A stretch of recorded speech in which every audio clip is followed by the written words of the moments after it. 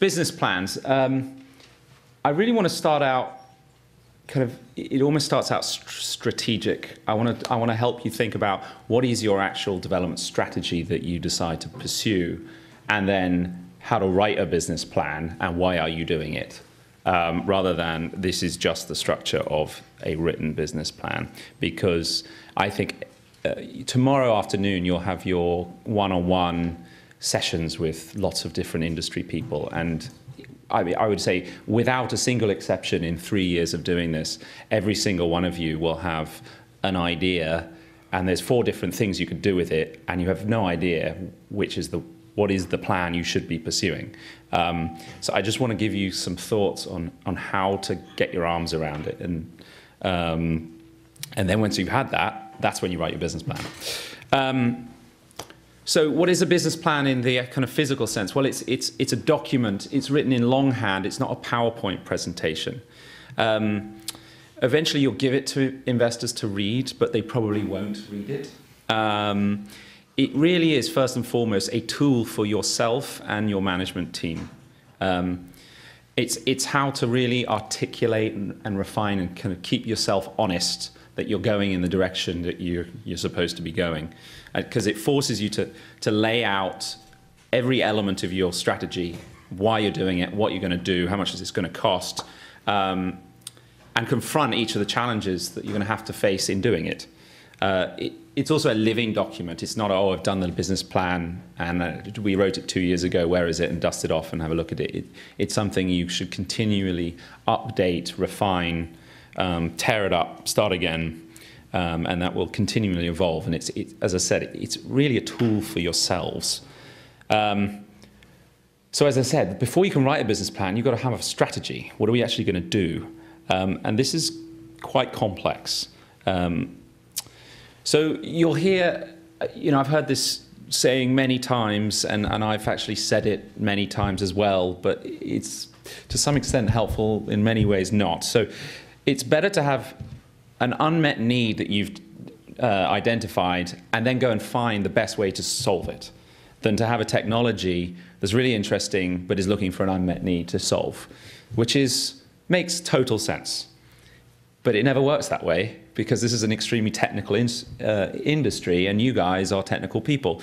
You have a technology, so you are looking for the best way to apply it in an unmet need. So you have to become a technology that has found an unmet need to solve.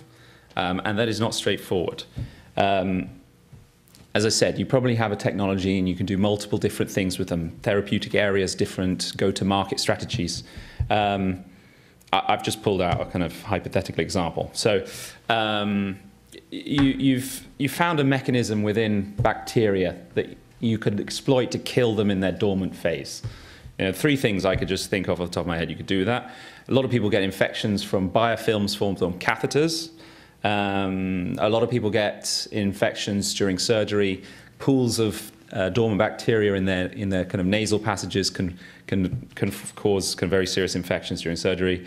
Or a lot of the time you give broad spectrum antibiotics and it kills all the kind of very virulent bacteria. People get better, but then they relapse 2 weeks later because it was laying down dormant forms of itself to kind of ride out the kind of antibiotic and re-emerge later. C. diff is an example of that. So which one am I going to do? How do we decide? The answer is a shitload of work. Because you need to basically build a strategy around each one of those, and then choose the one that has on one axis the most opportunity, biggest commercial opportunity, and on the other the one that is the most deliverable. Which do you think you can actually execute on? And threading the needle on those 2 basic factors is the trick.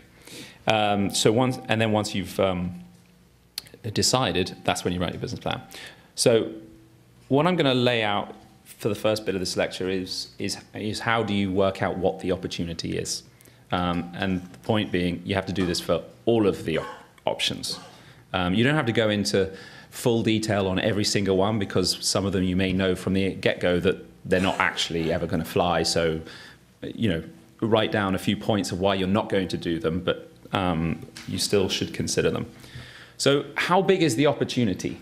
The first thing to do is look at the actual market. If you're going after, if you've got a product that's a device that is similar to an existing kind of device, but yours is going to do it much better. It's a diagnosis. It's going to cut the time to get the readout by kind of several 100%.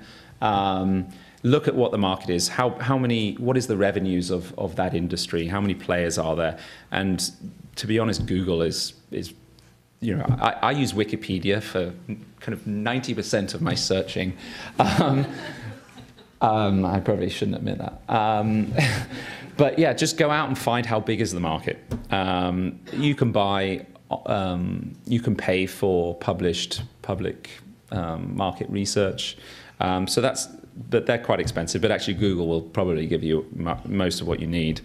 And you can verify it and refine it. If that's the type of business you've got, it's better than something else. So the existing market is out there, and that's really your plan is go and take market share from those guys. That's how big what they're doing is your opportunity.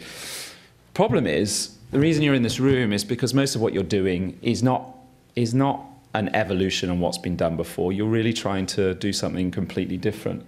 And you know, if there is an unmet need, the market may not exist. You know, the infection example I just gave, you know, if you try to look at a particular population of patients, how much money gets put into therapeutics, it will probably be tiny because it's all broad-spectrum antibiotics. They cost 50 cents a pill, so the market is going to be tiny. But if you can produce a therapeutic that, you know, solves the problem and delivers real value, and we talked about reimbursement earlier, and we mentioned just on the last panel this kind of cost-benefit element. If you're delivering real value, you can charge hundreds or thousands of dollars for your drug, and the market has totally changed in structure. So what we have to do is assess the fundamentals of the opportunity you're trying to go after. So the first thing we need to do is drill down into how big is the population who are going to benefit from this. Then we'll talk about how much we can charge per person, and then how much of that market you can get. You multiply those three together. That's your opportunity. So, how big is the relevant population? In that antibiotic example, it's not how many people get infected with the disease. That is not the population. It's not the population how many people get a recurrent disease either. It's those who get the infection, get the recurrent disease, get given antibiotics, and are still suffering severe morbidities, aren't getting better. That is really your opportunity. And that's a small number of patients relative to, percentage-wise, to the actual population. In C. diff, which was what I had in mind, it's probably kind of somewhere between 2 and 5% of the population. So bear that in mind. That is the population you're giving value to, and that's not obvious necessarily, to be honest, to start with. Then, how much value are you delivering? And that depends on what are the consequences of those patients. Do they die when they're not responding? Are they in bed for a month? Do they have long-term kidney issues? I say more days in the ICU, or do they spend a week in bed and they get better? So it's a week of time. So assessing what is the consequence of the unmet need will determine the value you are delivering as well. So how much can you charge for your product? And that all depends on how much benefit you're delivering. As I said, are all patients, that 2%, are all of them immediately cured when they take your drug? Are 20% cured? Are all of them responding and they get better by 20%? Those are things that you need to will end up being measured, and your pricing will be determined by that. So when you're talking about benefit that you're bringing, you're talking about it always has to be relative to the treatments that are already being given to patients, and probably more relevant, the treatments that are in development and are ahead of you. And you have to always be thinking about how am I better, not does my product work. So this is a Kaplan-Meier curve for oncology. So there's two treatment arms here. This is what was the standard of care. These are months' time of survival. I think it's progression-free survival along the bottom, and this is percentage of patients along the y-axis. So this was standard of care. This is a new type of drug. It's actually quite straightforward. You measure the area that's the difference between these two lines. That is the value in terms of survival that you are bringing a population. So how do we translate that into value? I mean, there are different dynamics that impact on the real world, but analytically, you heard Devin mention QALYs earlier. He didn't really go into them. And I'm from the UK, so we have the NHS that look at this in a very rigorous way, and I'm not sure I entirely agree with how they apply it. And different healthcare systems operate differently, but the concepts are the same. So on the left here, you've got survival, which is cancer, which is obvious. If you're alive, you're alive, and if you're dead, you're dead, and actually you'd rather be alive. So that's the value you're bringing. So so equality, it stands for quality of life year. If you're running around happy and feeling healthy, you have a quality of life of 1. If you're dead, you have a quality of life of 0. And there are metrics, questionnaires, there's all kinds of different ones that basically ask the patient, assess the patient on what is their quality of life. If they're bedridden, it's chronically bedridden, chronically in pain, they may be alive, but their quality of life may be kind of 20%. If you're getting kind of migraines periodically, you might be 98%. So this is a non kind of fatality-driven treatment. You've got no treatment, and I have no idea what this is. Let's call it a bad case of flu. So they're bedridden and feeling like absolute crap for 7 weeks. Eventually they get better, and then they're back to 100%. And then you've got 2 treatments. The first, where they spend 2 weeks sick, but then the drug kicks in and they get back to 100%. And then treatment B, where they respond a little bit to start with, but it takes a longer time to get better, and then they get better. So the question is, how much is that worth? And this is just the analytical approach, which is NICE, which is the kind of gatekeeper for the NHS. They say they will pay up to £30,000 a year per QALY. And as I said, I don't really agree with how they apply it, but the basic principle does intuitively make sense. And so all they do is you say, okay, so you've got weeks along the x-axis, and you've got quality of life on the y. You basically measure the area under the graph between the blue line and each of these dotted lines. And you basically just say, what is that area times 30,000, and you get treatment A is worth 1,800 and treatment B is worth 1,700. So that's what that treatment's worth.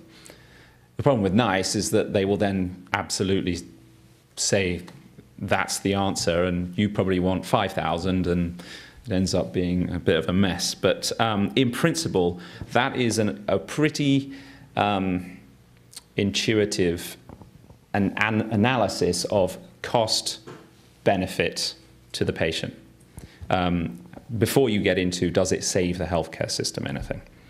Yeah, so other ways to get your arms around how much I can charge for my drug. Look at similar drugs on the market. As I said, sometimes the market doesn't exist, but if they do, how much are they selling for?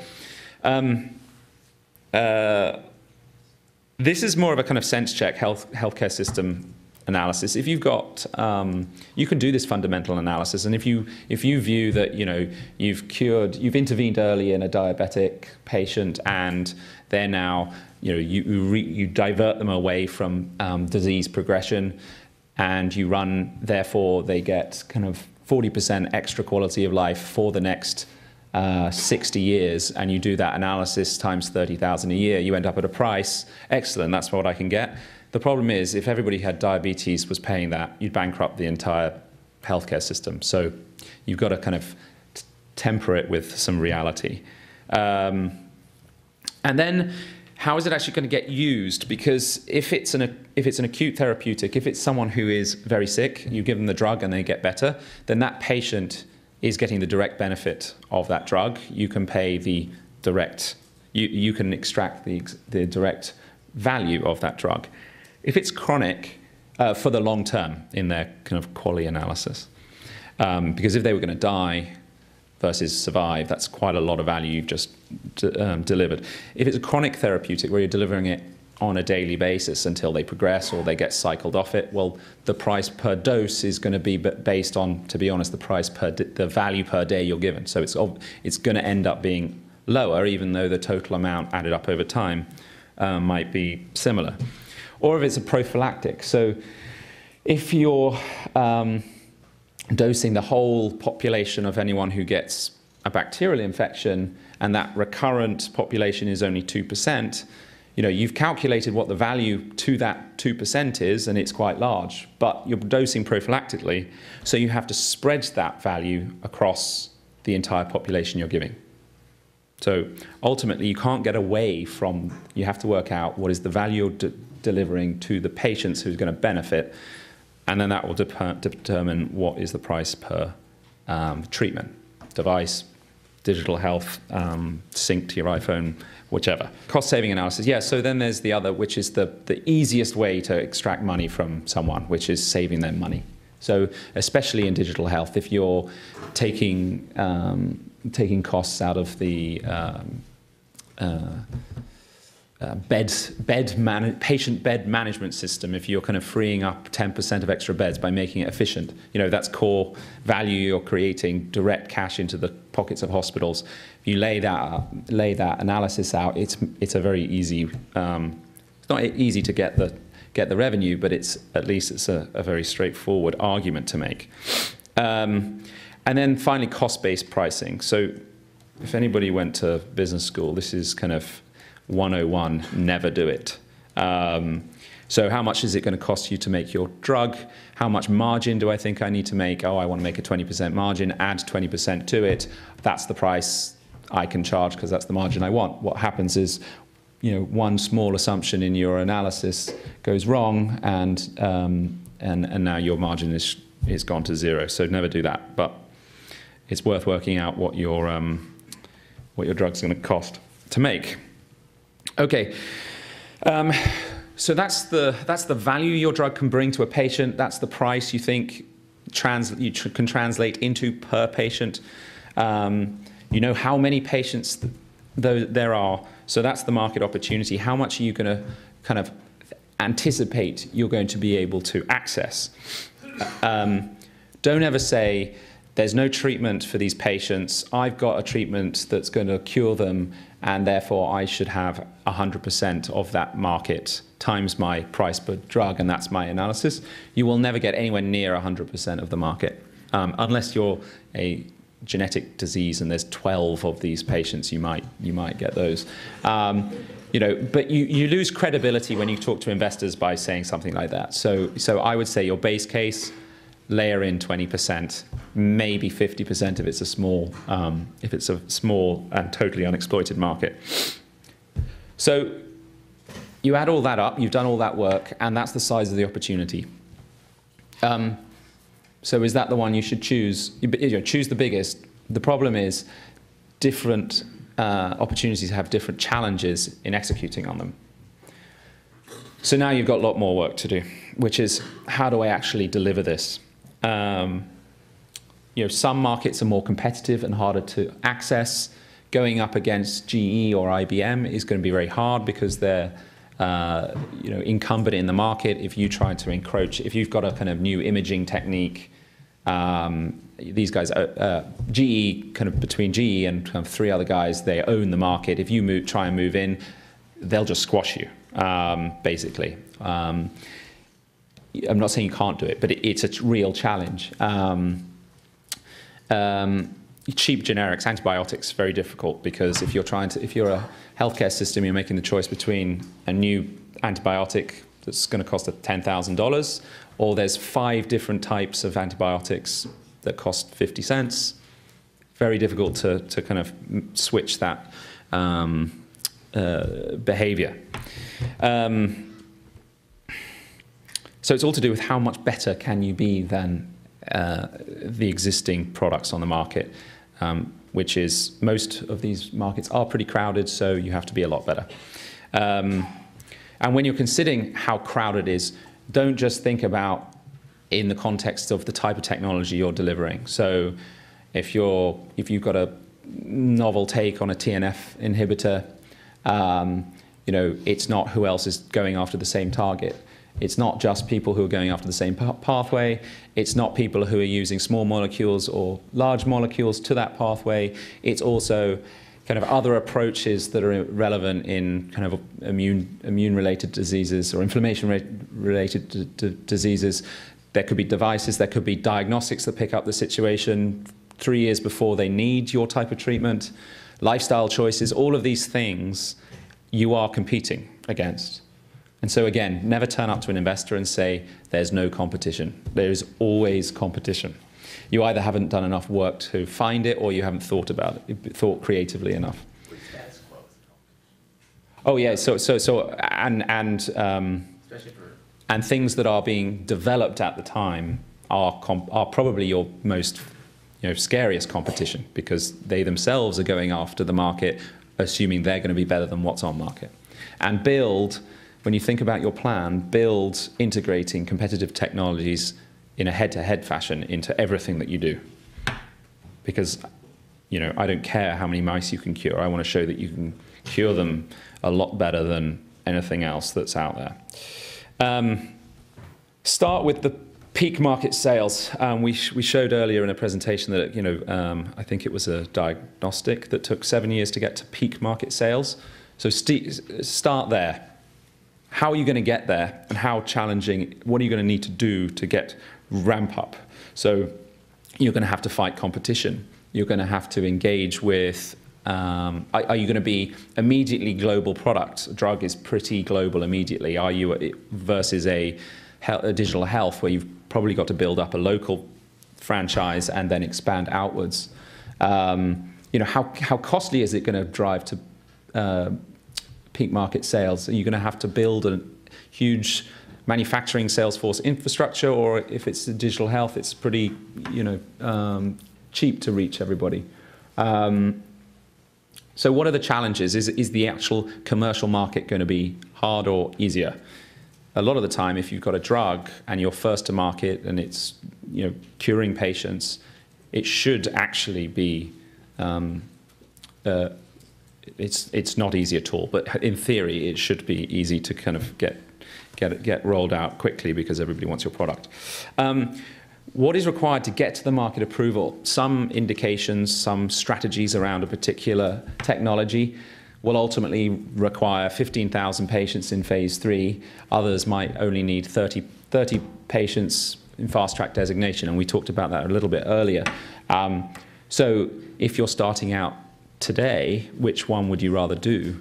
Well, there are other considerations, but the orphan track is a much easier path to go down. Devices 510K, are you substantially equivalent?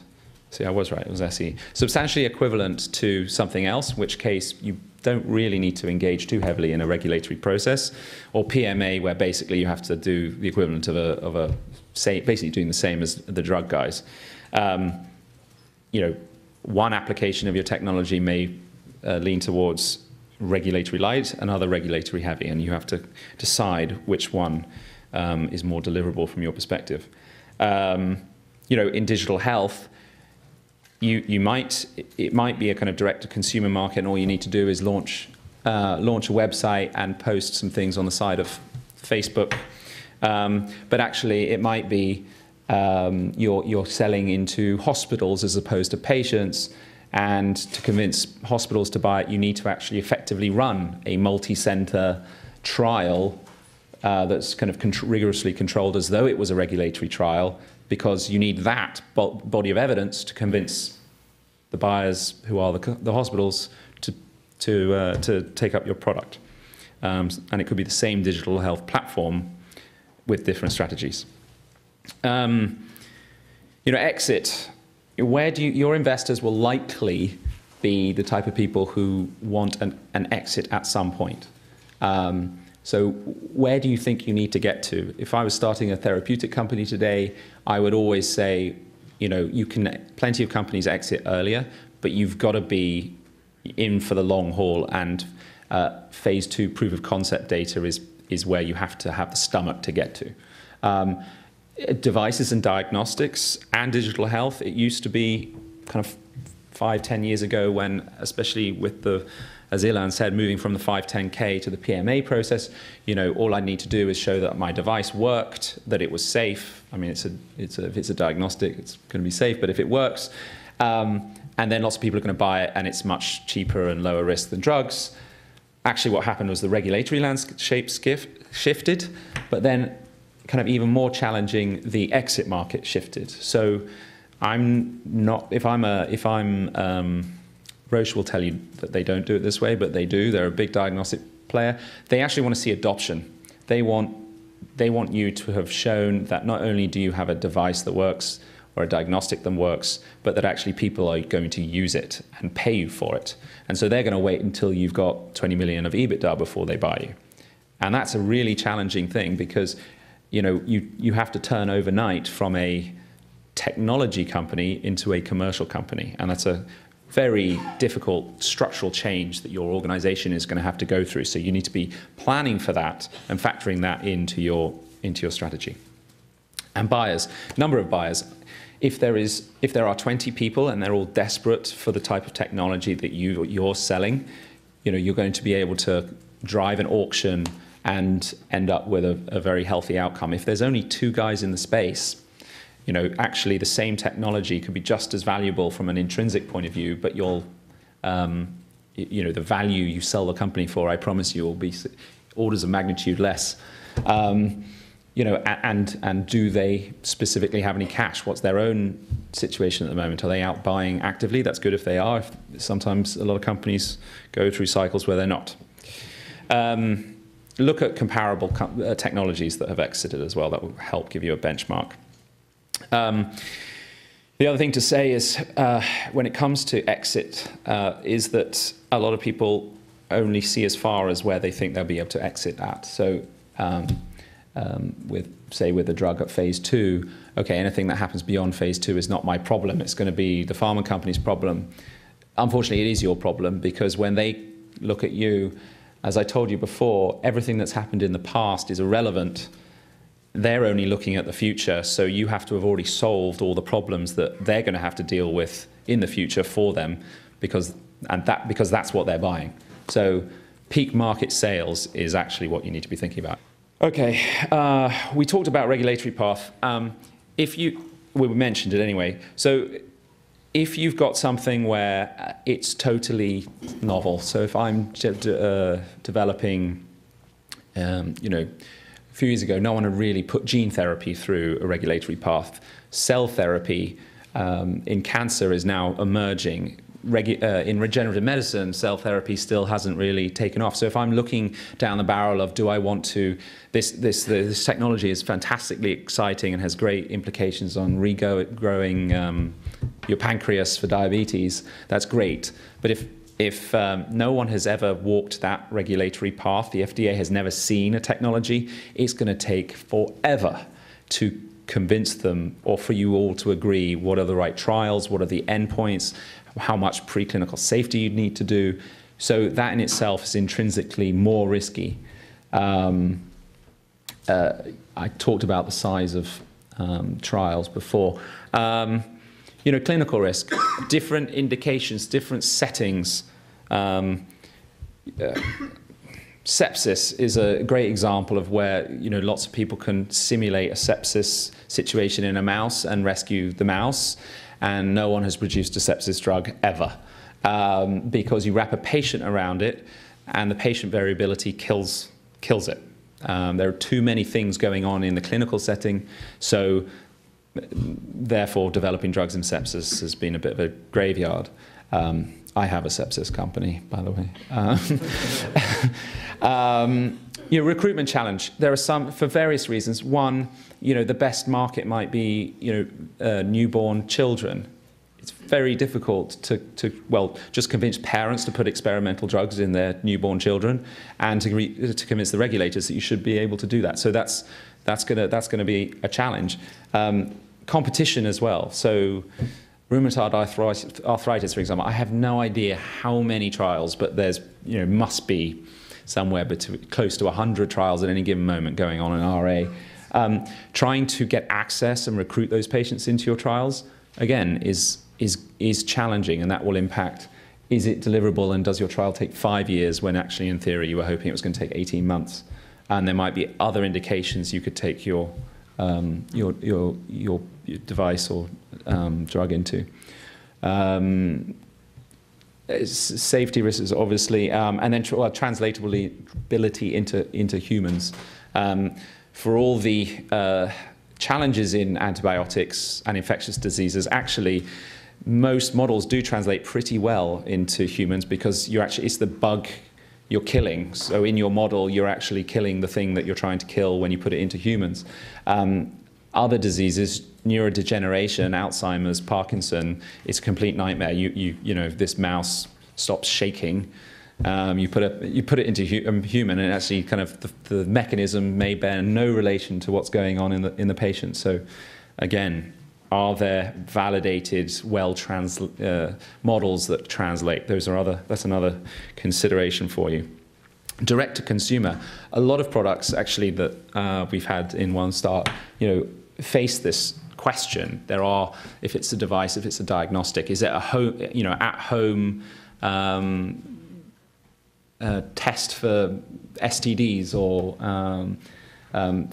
where it doesn't really require that much regulation, and therefore do you bother with the regulation, or do you go straight to consumer? The challenge, the great thing is it avoids all the pain of going through the regulation, and it's quick, but you generally get lower pricing for it. It's much lower barrier to entry. That approval basically is painful, but it puts off other people trying to do it. So it'll naturally increase competition. And then technology, just the technical risk of what it is you're trying to do. So if you've got the biology risk, you've got the chemistry risk, toxin safety, formulation, getting the drug or the device to kind of get the drug or whatever it is you're trying to do. Engineering, there's a couple of companies I think doing prosthetic devices that they're not straightforward, and then software. That's probably one way or another, if you put enough time and smart people at the software, programming, one way or another, you can solve that. So when you're starting out and you're wrapping this analysis around your ideas, what evidence do you have, and you're communicating to investors, what evidence do you have, either direct because you've done some experiments with data, or indirect because you can pull in rationale from, such and such paper said this, and therefore that implies that, or product A has already demonstrated a link between these two conditions. So how can you build an argument that de-risks these technical questions? Then there's management. As I talked about with devices, if you really are going to have to show 20 million of EBITDA, is everybody around the table a science geek? Are you really the management team that's going to go in that direction? Do you have the technical skills? You may be kind of a wonderful group of biologists, but really you want to start drugging something. It needs a load of chemistry. Can you fill those gaps with other people that not only have the technical skills but work well with the team? We heard about some of that before. And then this is another thing that Ilan mentioned earlier, which is you may be the right team today, but you may well not be further down the track. And we just have to be grown-ups and accept that. And then financing. It always comes down to financing. Certain of those opportunities will take exponentially more amounts of financing, and some of them will take less. Some of them, if it's a direct-to-consumer, non-regulatory product, whether it's digital health, whether it's a device, may only take a few $1 million to get up and running and get cash flow into the business. In which case, your buddy's uncle is really interested in your idea and you've got that ready to go. To be honest, that's not a bad reason to make that decision if it's deliverable and the opportunity is there. If you're going after a much bigger opportunity and it's going to take hundreds of millions and 5 to 8 years, that tells you you're going to need VCs to start with and ultimately probably industry partners or industry partners up front. If you've run around and that is just not available for whatever reason, well, you may have to switch the opportunity you execute on. These 2 points about managing investor dynamics, I think we'll talk about that tomorrow instead.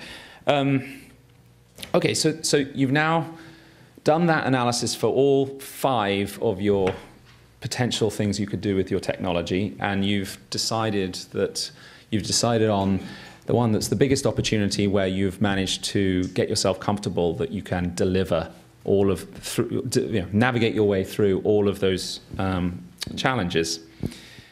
So what are you going to do?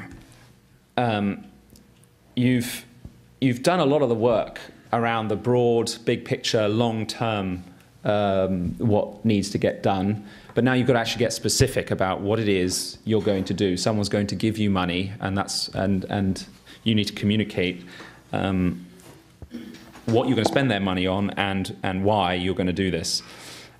We mentioned the killer experiment.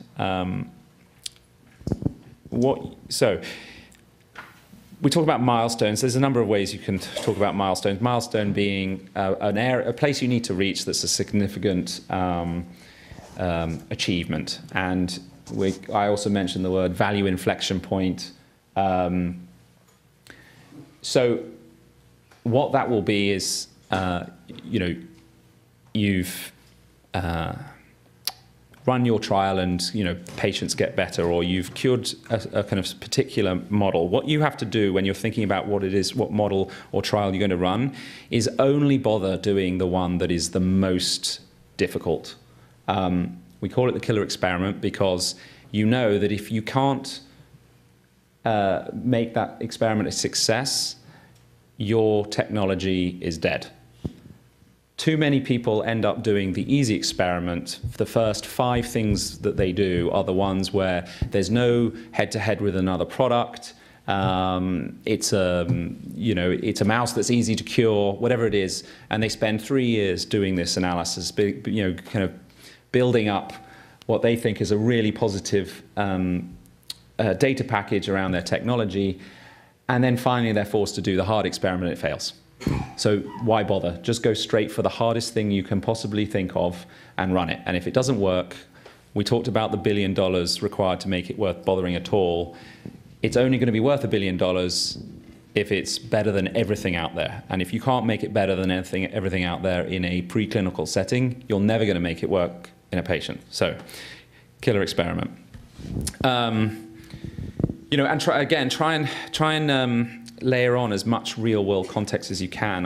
I've seen so many technologies that are pretty interesting, and they put them into these models, and even if the drug is interesting and the model is challenging, they give the drug and they seed the mouse with cancer, or they dose the antibiotic and they infect the mouse at the same time. Humans don't get the drug the same time they get cancer. They're kind of, they're metastatic by the time they turn up to the hospital, and they're kind of have 4 days worth of debilitating flu before they turn up to the hospital. So, just small things like to think about what happens in the real world. How am I trying to de-risk what my drug will be doing in the real world? Make your preclinical models as close to that as possible. And then work out what is the time and the cost to do that, and that's what you're communicating with the investment community, because that's what they're paying for. If it works, what's the next killer experiment? That's it. It's as simple as that. And that may be, I'm not talking about killer experiments being just in vitro, in vivo models. Killer experiment is a clinical trial. It could be a paid-for trial with your hospital customers. Just one small note on experiments I wanted to mention is the best experiments are really only designed to answer a single question. You can build other things into them to learn ancillary things, but you want to think about what is it I want to know from this? Is my drug getting where it needs to be? What is the right dose? If I design my experiment to specifically answer that, like a phase 2b trial is about finding the right dose, I will have, if it fails, I'll know that I don't have the right dose. If I'm just putting it into approximately the right area and hoping to learn as much as I can, it may fail, but I don't know why it failed, and now I've got to run an experiment to work out why it failed. So try and organize your thinking around single questions and learn, pick up other stuff along the way, but there has to be a primary endpoint. So now you have your strategy. You know what unmet need you're going to solve. You know what you need to achieve to get all the way through to peak market sales.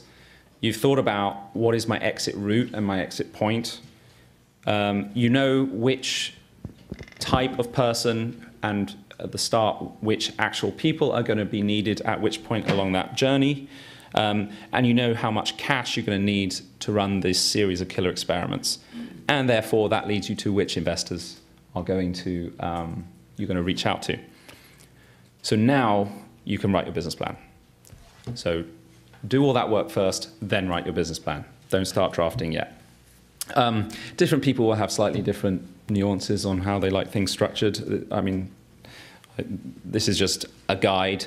So these are the sections that I think should probably be in there. The executive summary is just a very concise summary of what it is what you're going to talk about in your plan. You should write it last, because if you write it first and try and fit the rest of it to meet the summary, you'll find it has morphed in the wrong direction. Your opening statement, and this applies to your 2-minute pitch, your elevator pitch as well. It should always just come in a very straightforward format. I'm raising $1 million to fund development of X to do Y in order that Z. It's just that simple. So I've given you a couple of examples. Raising a 1 million seed round to fund development of a prescription processing platform to reduce the complexity in the prescription process in order to reduce the time it takes a patient to receive their medicine, reduce errors and cost in the healthcare system. So if you just stick with that as a format, you'll get, you will be able to communicate what it is you're trying to achieve in a single sentence, even if it's a bit of a wordy one. Okay, management team. Make sure you list the most relevant experience, not the whole life story of each of your team members. Outline what their role is going to be and why those experiences are relevant for that role. Also include everybody else you've managed to kind of accumulate to be friends of the company, whether that's a formal scientific advisory board, a formal board, mentors, friends you meet at One Start who are helping with the company, because they're all one way or another part of what it is an investor's buying into. So the opportunity, you've already done a lot of the work here, outline the unmet need. You need to adjust for the audience a little bit. I don't need to be told that the healthcare system is budget is stretched. I don't need to know that lots of people die of cancer. So don't spend kind of pages on those subjects. If you're talking to a VC, if you're talking to angels, maybe it's worth more time. Get primary resources, talk to KOLs and people who are actually on the ground doing this to bolster your kind of in a vacuum McKinsey type analysis. Sorry. And don't lose credibility by overstating what it is you've done or you're doing.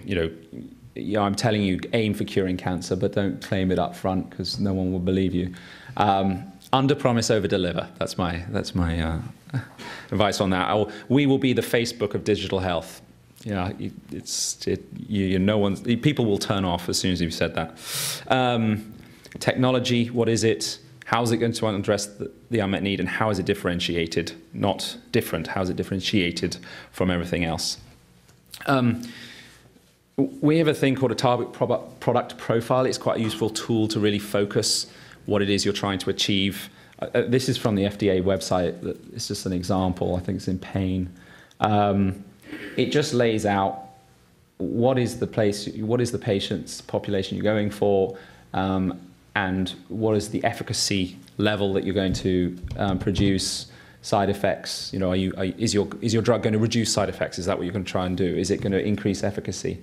Is it going to change it from every day to once a month dosing? And this is something that you should have fixed in your mind from day one to allow you to design all your killer experiments to pick off all of the elements in your target product profile. Data. Don't be afraid of getting detailed. We buy into data.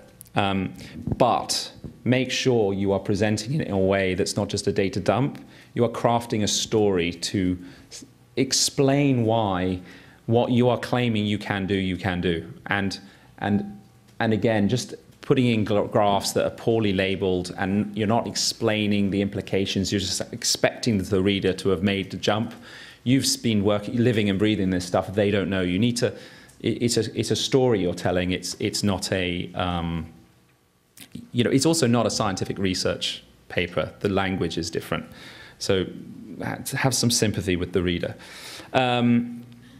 Work plan, again, you've done this work now, so it's now translating it into prose. The killer experiment, or the key milestone, is the most important point, but also you need to think about what will be done in parallel while you're waiting for that killer experiment to be done that will unlock the next phase of development, because you don't want to just do the experiment and now realize you have to spend 12 months waiting for more drug product to come along. And this is where I talk about what is your long-term kind of exit strategy or partnering strategy for the business. You know, there is a seamless development path for this technology all the way through to peak market sales, but that doesn't mean you plan to be the one running it or the investors funding it all the way through to that. So what do you think is your anticipated strategy? We're doing early partnerships. Are we going to fund it all the way ourselves? Budget, you know, be quite detailed about what you're going to be spending your money on, especially in the first 12 months. Gantt charts. I don't think I've ever seen a presentation without a Gantt chart, or at least one I opened. So kind of give a workflow, cash flow projections. You know, you've raised $2 million. When am I going to run out of money based on this work plan with this budget where all the items are going to cost this much? And then longer term, building out to, you know, commercialization. You also need a Gantt chart with buckets of expected financing, but you don't need it to be in as much detail. Risks. I get a bit militant about this, but I make all of my companies have a risk schedule that we present at every board meeting, which is, here is a list of 20 things that could go wrong. And if they do go wrong, what are we going to do about it? And what things have we already put in place so that we minimize the time and the cost implications of one of those things going wrong? So in your plan, lay out the key risks that you see with the kind of the workflow of what you're going to, what you're raising money for, and try to show how you've mitigated for some of those risks. And some of them will be just, well, the technology may fail, but, you know, still write it as a risk. And so when it does fail, at least you can tell your investors, I told you so. Have a section on competition. Never say there is no competition. There's always competition. What's on the market today? How are patients being treated today? What's in development? I talked about other forms of competition that's not just people who are thinking about life the same way as you. And how will you be different or better than all of those technologies at addressing the unmet need? Intellectual property, you summarize where you are with that. You know, have you filed? Are you using composition of matter, which is, you know, the actual technology you own? Is it a method of use patent, or is it just kind of proprietary know-how? We talked about freedom to operate. Freedom to operated, that's a typo. And then what other forms of barrier to entry do you have? Are you first to market? Are you, is it proprietary know-how? No one else knows how to do it. You can't patent it, but that's, you know, that will protect your technology. And then finish with the conclusion, which is effectively a repeat of the executive summary, just kind of tweak the words. So, in effect, tell them what you're going to tell them.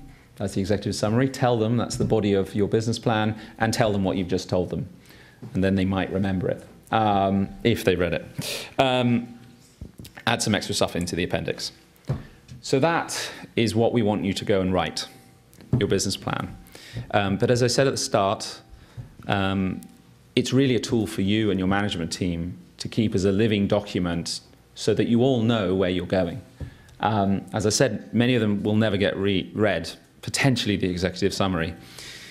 And that's because investors usually, when you're communicating with the outside world, you will be presenting a PowerPoint presentation.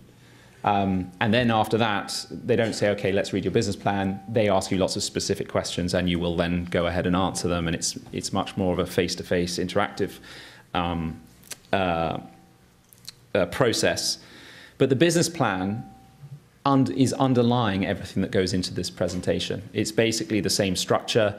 You're cutting and pasting different bits of it. You're tailoring it for different audiences. But one way or another, you have to keep your business plan up to date, and then that will inform on the presentations you're giving in your pitches. You should also have, in the presentations, you should have a 30-minute version, a 60-minute version, and a 90-minute version. And you should practice these.